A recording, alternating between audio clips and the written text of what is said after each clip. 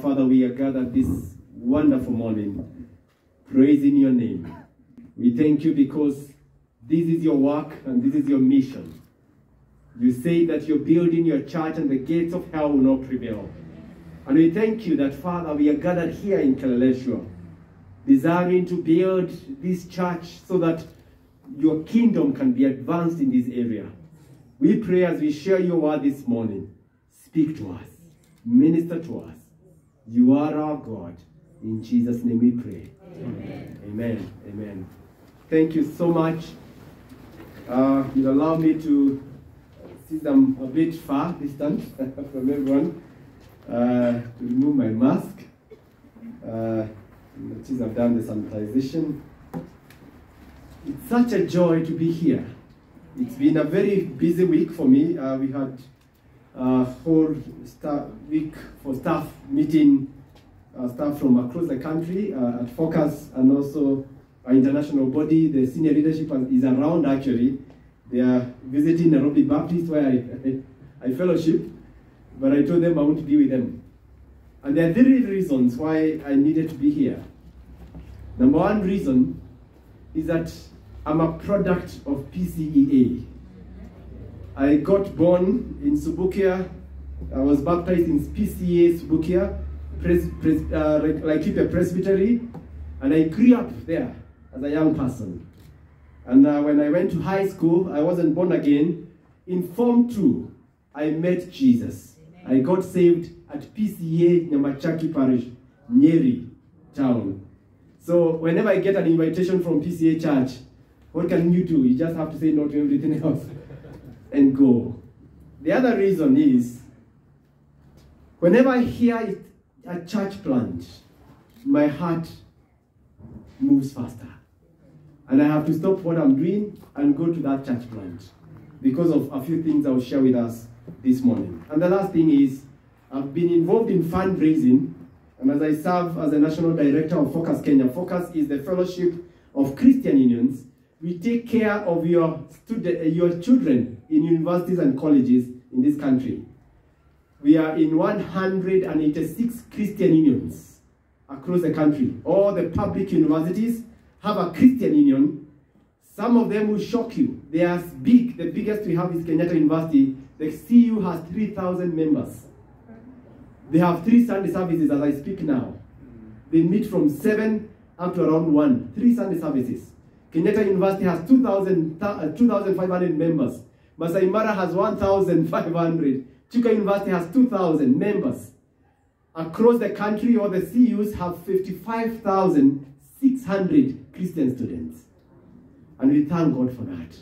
So we are in all universities and public and private universities and also colleges, and we are trusting God to get to the Tibets. We have about 200 of them that we desire to move there. And we are doing ministry there. They are running Sunday services, they have discipleship, Bible study, evangelism, and nurturing new believers. And last year, when freshers were joining campus, we did a campaign for each fresher for Christ in all our CUs in the universities, and 4,800 freshmen and women got saved across the country. That's the work that is happening out there. So when I hear of a church plant, I do lots of fundraising. I fundraise for Focus. I have a budget of 50 million this year, which I must fundraise for. And we are building a student training center at Kasarani and other regions, and I have a budget of 300 million. So when I hear people are fundraising for the kingdom of God, I have to join them. As a beggar, who knows where to find bread? So that we can find bread for this. So that's why the 3 reasons why I needed to be with us today.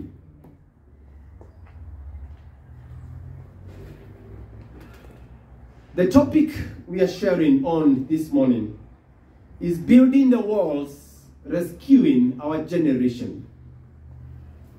I've decided to pick 2 biblical characters from the Old Testament who I think and I feel, and you bear with my passion. I deal with students, so I have to be passionate because they are young people. But also, the topic I'm sharing with is from my heart. And it's what made me to ask Nairobi Baptist to release me and go be a missionary to young people out there. I decided to pick 2 characters from the Bible who I think represent this generation. I'll start with the global issues and why we need to fundraise at a global level, and then I'll come down to Keleleshua, this road here, and this area. So journey with me on a global scale, and then we'll come down and see what that means for us.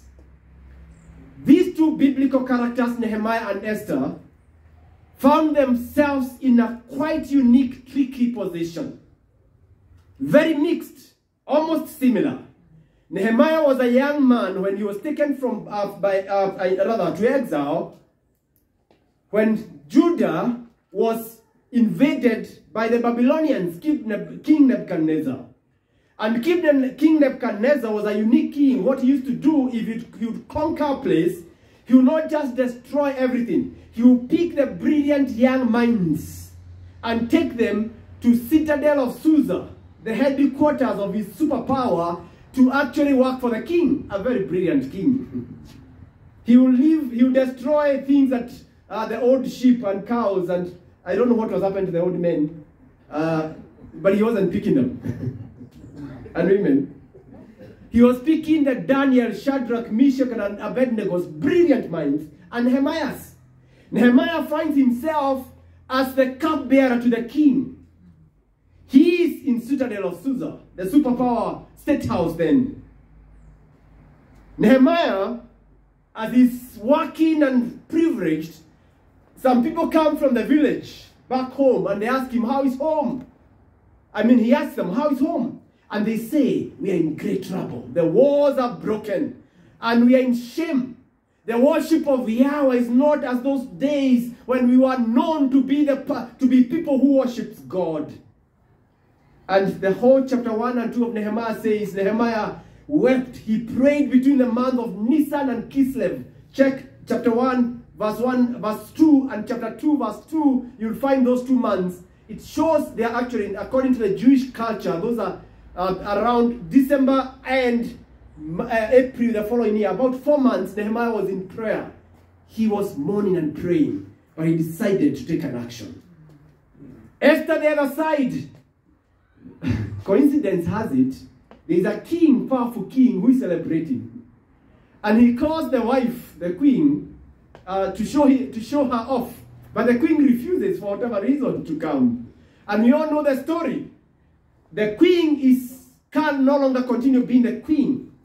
And somehow, by God's grace, Esther, as a young lady, is picked to be the queen.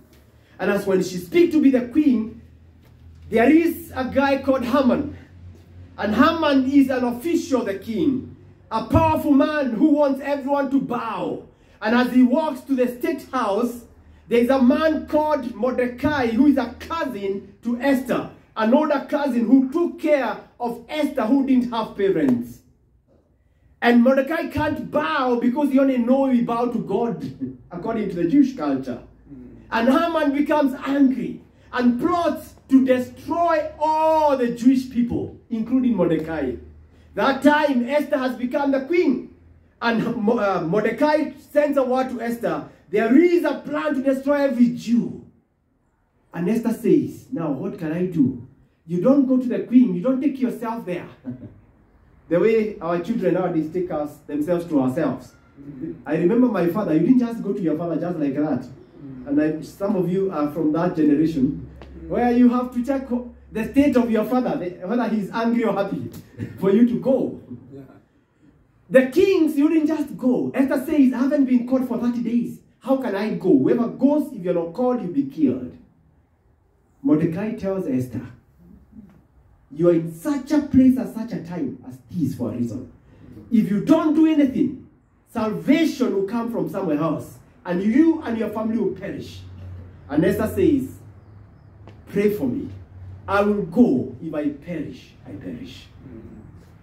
I pick those 2 cases to help us see what is happening globally in terms of the body of the church. And help you see the importance of a church plant in Kileleshwa. Because we give not just for the sake of giving, we give for a bigger vision. We give because there's a bigger vision that God has called us into. I'll pick two stories that have moved me so much in the last few years. One of it, I met 3 months ago, I met an 84-year Norwegian professor who had visited this country, and they are working very hard, he's a scientist, working very hard to counter the evolution theory by a theory that is being called intelligent design. Okay, we have people who, let me break that down a bit. Intelligent design is a theory that shows creation, that there must have been an intelligent designer who designed creation. There is no way these flowers, the coloring, sorry, I won't mess the whole flower, I'll just pick two, for example. Naturally, the mixing of these colors, you see how beautiful it is? Couldn't have happened through Big Bang. Now Big Bang, how intelligent was it to have such mix of colors? And they have gone through genetical codes and everything to say there must have been an intelligent designer. Now this old man told us something that has stuck with me. And he said, I'm old, I may not come back to Africa. I plead with you Africans, the church in Africa, do not go the path the church in Europe went. Do not go that path. Why? 150 years ago, Europe was a Christian nation in all ways. Christian culture. North America was. As we speak today, there is a research I found last year that shows that 4,000 churches are closing up every year in North America and in Europe. 4,000 churches are closing up, becoming museums, or becoming places for art, or for skating. 4,000 churches closing up. A place that 100 or so years ago was the heart of Christianity. Right now, they're in a post-Christian era. You may think that that's too far from us in Africa. Let me tell you, it's not. I pick another story from South Korea. South Korea, in the 50s, 30s and 50s, 1950s and 1930s, was largely a Buddhist country. Had only 3% Christian. 3%. South Korea. By God's grace, and they were in an era of depression and all that, by God's grace from 1960 to around 1990, a span of 30 years, something happened to that country. And revival came. The churches started growing. People started seeking God. To the extent the church Christianity moved from 3% to 46% by 1995. 46%. To the extent, those who remember a bit of history, South Korea had the biggest church, one single assembly in the world in 1994. South Seoul, you might just research and you find a church that used to have 700,000 members attending a service. It was a stadium. 700,000 members attending one church. They had a prayer mountain. The pastor used to be called Yogyocho, for those who might have interacted with that. A story of growth of the church, massive, from 3% to 46% in about 30 years. Let me tell you, as we speak today, the church, something has happened in the last 15 years. South Korea, Christianity has dropped to 16%. What is it? What is it? They missed a generation. A generation missed going to church. Of course, economically, they blossomed as a country. But they missed a young generation who disconnected with church. And now the church has been left with only the elderly. and they're about 16%. And we pray they don't go back to 3%. Why am I sharing those stories? We have a generation to rescue. My theological training some years back, I interacted with a book that changed my life forever. That book is about the next Christendom. And the author of that book, Philip Jenkins, argues and captures the history of the church since Christ was on earth. And says, as we speak, the epicenter of global Christianity, epicenter, the heart of it, has shifted from the global north to the global south. 60% of all global Christians are in the global south. And global south, sub-Saharan Africa is at the heart of it, and Kenya, we are at the heart of it. That is by God's grace. To the extent now we need to start sending missionaries back to the north. Now, what does that mean to me, and what does that have to do with our pockets this morning? And you could be asking, what does that have to do with my pocket or my ATM this morning? Let me break that down for you. I believe, and I'm a church historian, I like church history, because unless you know where you're coming from, you can't know where you're going. The church in the West had Christianity for about 500 years, since the days of Martin Luther King. Not Martin Luther King, that's the recent. Martin Luther, the reformer, the earlier one, who was there in the 16th century. They were faithful in many ways. They actually ensured we got Christianity, including the missionaries from Scotland, who helped us here. They did their best. Unfortunately, now they need help. In Africa, we have had this faith for about 100 years. About 50 years, vibrant, after the East African revival and the like of the 60s. I'm asking myself, shall we be faithful as the custodians of global Christianity? Because we are. We are the epicenter of global Christianity.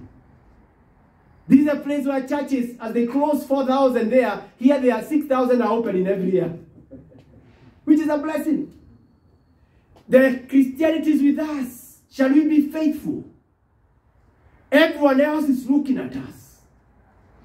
And that's why I'm sharing this morning on building the walls, rescuing this generation. Because the two examples I've given you, it takes only a short time for a generation to lose faith. We just need to do nothing for a few years, and 15 years, 30 years, a generation can lose faith. And because of that, I want to help us see three things that are important as we engage this morning. Giving as a means of advancing the kingdom of God. Giving as a means of advancing the kingdom of God. Giving as an honorable worship. And giving as an act of service. What do I mean by giving as a means of advancing the kingdom of God? We find the call of Nehemiah was a call of what we call structural and spiritual renewal. They both go together. You need the structure that helps and lays the platform for spiritual renewal. Nehemiah knew the people will not worship Yahweh well if the walls are broken, if the temple is not built. And as he was doing that, he had to do that as Ezra came along to ensure people start reading the law again, the law of the Lord. But you find in the journey of Nehemiah, which is very interesting, and I wish we had time, it's one of the heroes I love most. He's one of my mentors. I have a mentor in the Bible, Nehemiah. Nehemiah is a strategist. A strategist who puts prayer first. Takes 4 months of prayer and fasting. And after that, he goes to the king in chapter 2 to ask for materials to build, for security to go back across the Trans-Euphrates so that he can be able to be built. In chapter 3, he mobilizes people, 52 different groups, including Arabs. He was such a mobilizer. Including sons of Tekoa, priests, to build. And the wall is actually eventually was done by 52 days. But in chapter 4, it's very interesting. When they are halfway building the wall, and I don't know whether we are halfway in terms of fundraising, we are 3/4 way, or we are almost getting there. I think the last I met with the fundraising team, we weren't too far. But I guess the fundraising we are doing is for the land first. Yes, for the land first. I envision, and I trust God when I'll be passing through this road, I'll see a 3, 4, 5-storied building. Because I don't think you have options. Because you don't have, you can only go up, not. Yeah, I mean, unless you buy off, and they should not hear, they will be bought off. Unless you expand this way, the option you have is to go up. Okay? And I think here you can go up to even 10th floor. Why not? And have a school on 9th and 10th floor.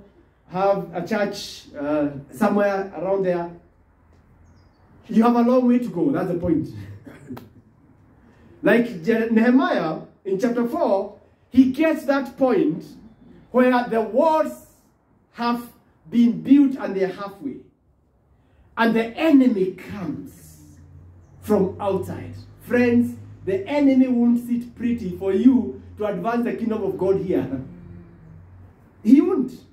He knows if you do the work well, God will be worshipped.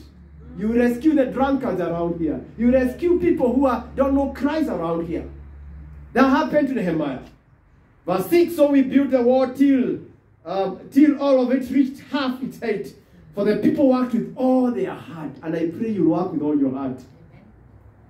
But when Sanballat, Tobiah and Arabs, and the men of Ashdod heard of the repairs of Jerusalem, they hadn't heard. Some of the enemies haven't heard yet what you're doing.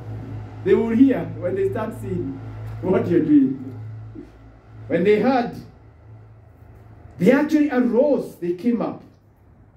And they all plotted together to come and fight against Jerusalem and start up trouble against it.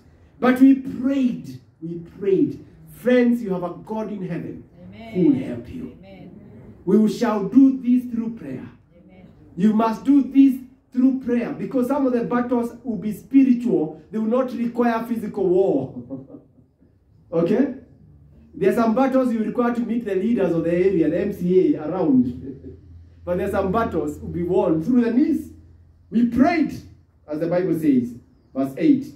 Meanwhile, as the people in Judah said, the strength of the laborers is giving out, and there's so much rubble. Now, that's an internal battle. The other one was external.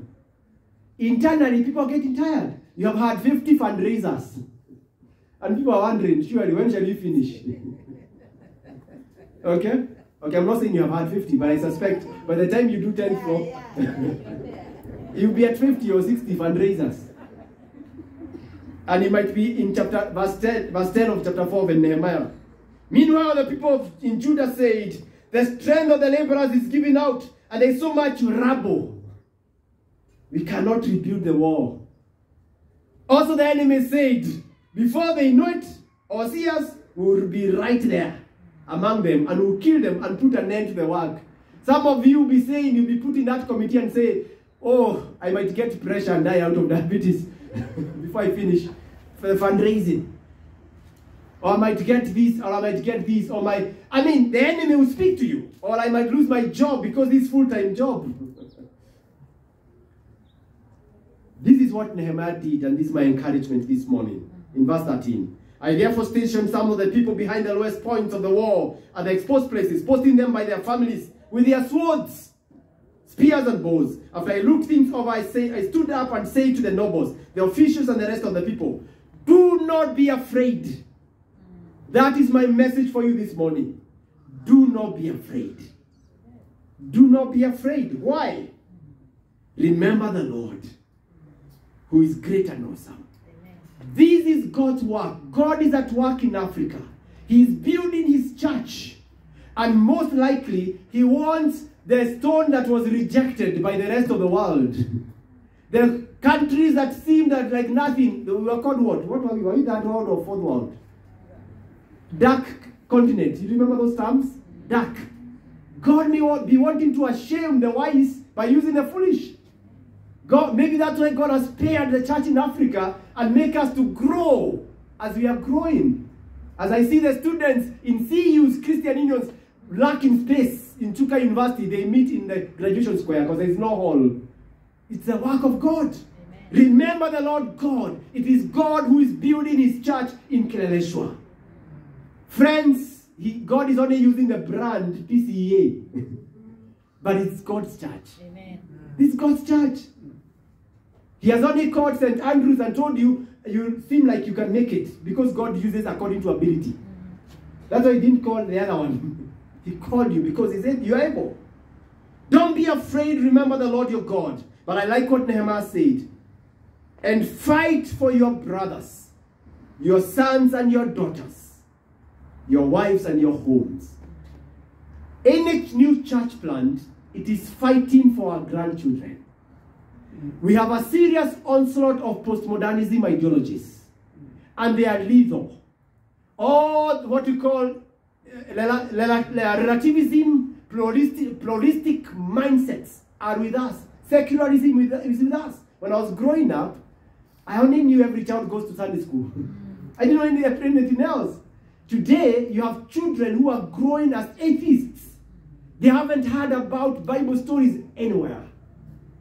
We are growing in very difficult times when we are not sure which gender is which. Or who is marrying who. Those are the issues with the young people out there. It's a global village.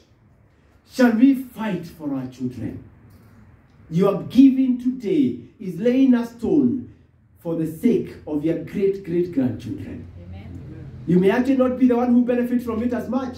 But who knows, your great-grandchild might just stay around here and come and fellowship in this church. We are fighting for our children. Structural giving as a means of advancing the kingdom of God is because we need structural and spiritual renewal. We need to preserve the fruit, securing the future. How do we preserve that fruit? We have a youth bulge in the third world and the shift of the global Christianity. And because of that, as Nehemiah, we must build tight walls. But also, we must avert the dangers that are there, as Esther did. We have serious dangers, cultural, ideological threats to Christian values today. And as Esther said, if I perish, let me perish, but I must do something. Shall you do something to avert this onslaught to the Christian faith that we have today? And we can only do that as we build the church of God. Have a place for worship, and after that, ensure it is a place for worship. Because it is not enough to have land and build a building. You can build it and have no people who are worshiping. And we need to have that in the right perspective. We don't want just to have a structure. Hardware, it's called hardware. You don't just repair hardware, you also repair the software. We need young people to find a place here. We need the old to find a place here. But also giving as an honorable worship. The first one was given as a means of advancing the kingdom. The second one is given as an honorable worship. Why do we give? Giving is acknowledging that we are stewards. What we have is not ours. It's not. Haggai chapter 1 and also chapter 2. God says, all silver is mine, the gold is mine, says the Lord of hosts. Actually, he only gave you as a custodian. A steward is a custodian. Some of you maybe have interacted with custodians of apartments. When you are younger, when you rented, let's say in Githurai or somewhere. And there's that caretaker who used to behave like the owner. And they were so tough. Until maybe some of you knew the owner. And when they had us, you do a message to the owner. And you see the guy the next day begging you, please don't report me to the owner. That's how we treat money with us. Like owners. This money does not belong to us. Why? Psalms 24 verse 1 says, the earth is the Lord's and everything in it. Everything means even the money in your wallet belongs to God. And there's a way God can pick it and give another person who can manage it well. And in my mother tongue, we say money has wings, can fly. Today can be with this brother, the next minute it flies to the other one. And you're wondering, oh, I left you with so much money in the village. What happened? It flew. Because it belongs to God. We are stewards. Once we know that, then we ask the owner of the money, what do you want us to use this money for? And I think in Africa right now, every Christian should be thinking of how to spend that money to advance and build the body of Christ and empower this generation so that we can give back to the world the faith that was given back to us. That's why 1 Corinthians chapter 4 verse 7 is asking, what do you have that you not receive? We are stewards. And because we are stewards, we give what I say heart giving. Heart giving is where we give as a result of surrendered hearts. 2 Corinthians chapter 8 verse 5 talks about the Macedonian church. Macedonian church gave beyond what they had. Out of poverty, they gave more. Why? It actually says they first gave themselves to the Lord, then gave all their substance. That is heart giving. It is not by coercion. That's why 2 Corinthians also chapter 9, Paul argues and says, our giving must be willingly and according to ability. I know we have too much of gymnastics out there with many men of God, so-called men of God, who use lots of gymnastics to get money out of people. I suspect you have seen some, eh? Some will argue, I'm the plant a seed, I'm the fertile ground. Okay? And you're wondering, how come there's only one fertile ground in the whole congregation? Planting seed is important, but it can't just be to the man of God. It's only the man of God driving the nice car and everyone else is walking in the congregation. Yet, actually, the church should be given to the poor and helping. It's the reverse that should be happening. But the Bible says in 2 Corinthians 9:7, give with a cheerful heart. Don't be coerced, because you know we have a bigger vision of a global church.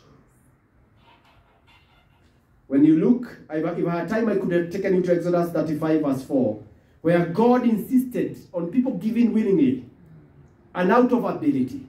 And they gave so much until they were stopped. Just allow me that Exodus 35, maybe we just refer to that quickly as we wind up. Exodus 35, for those who have their Bibles, the whole chapter, materials for the tabernacle. This is a time God spoke to Moses, and Moses said in verse 4, chapter 5 of Exodus, verse 4, Moses said to the whole Israelites community, this is what the Lord has commanded. From what you have, take an offering for the Lord. Everyone who is willing is to bring, everyone who is willing. So there's no coercion. Is to bring to the Lord an offering of gold, silver, bronze, blue, purple, scarlet, yarn, fine linen, goat hair, including goat hair. At a point you'll be building and you'll need even windows. Or whatever, bring it. Ram skin, dyed red, hides of sea cows, acacia wood, olive oil, for the spices, for anointing oil, fragrant incense, literally everything. The list goes on. Verse 20. Then the whole Israel community withdrew from Moses' presence, and everyone who was willing and whose heart moved him came and brought an offering to the Lord. Giving from the heart. Let me take you to chapter 36, verse 3. Let's see the results there. They received from Moses all the offerings that the Israelites had brought to carry out the work of constructing the sanctuary. And the people continued to bring free will offering morning after morning. So all the skilled craftsmen who had doing all the work on the sanctuary left their work and said to Moses, the people are bringing more than enough for doing the work the Lord commanded to the people. And Moses gave an order. Here, listen to this order. And they sent this word through the camp. No man or woman is to make anything else as an offering for the sanctuary. And so the people were restrained from bringing more, because what they already had was more than enough to do all the work. How I pray we can be at that level. Amen. Where we actually saying it's enough for buying the land. Okay, we'll be opening the account for construction next month. Wait. How I pray the African church can get to that level. Africa, and unfortunately, I think we were wired that we don't have. And I like the philosophy of PCA Church in terms of local support, that we don't have to depend on any other person. Tunajitegemea. And that's very helpful because there's a way as Africans we are told, unless you receive from the missionaries, you can't do anything. But we have what it takes, like the Macedonian churches. Amen. Giving from the heart. Giving as an act of service. As I conclude, friends, Philippians 4:17 puts it this way. Paul tells the Philippians in Philippians 4:17, I'm asking you to give. Why? Not because I'm just in need as an apostle. In Philippians 4:17, it says, not that I'm looking for a gift, but I'm looking for what may be credited to your account. Paul says, giving to the work of God is a blessing to you, not just that work. God has the ability to do the work even without money, because he can turn stones. I mean, he can turn stones to money. Or he can save people without even a building of a church. He can actually do anything. But Paul here says, it's not that I'm just looking for that money, but I'm looking for what can be credited to your account. You have a heavenly account. And you will discover it when you go to heaven. You had an account. Books will be open of what you did. And Paul is saying, I'm inviting you to almost appreciate the owner of silver and gold and say it wasn't mine in the first place, and I want to advance the kingdom of God through this giving. Giving is an act of service. Friends, as we do this, we'll be able to advance the kingdom of God. Do not give sparingly. God will bless you. What you could be doing is bigger than just June of 2022. We are thinking of the global call, the global church, the African church. And I know, as someone mentioned, you are a missionary church. When you are done doing here, a few of you, God might call you to go where? To Kikuyu or somewhere else. Wherever else. Maybe you need to come to Langata or Karen or whatever. Because we have a call as the African church. May the Lord bless us as we give and as we serve through giving. May the Lord bless this church, that it shall be a blessing to generations to come. It shall not just be a structure left idle. It shall be a place where people will find life as they come in here. God bless you. Thank you.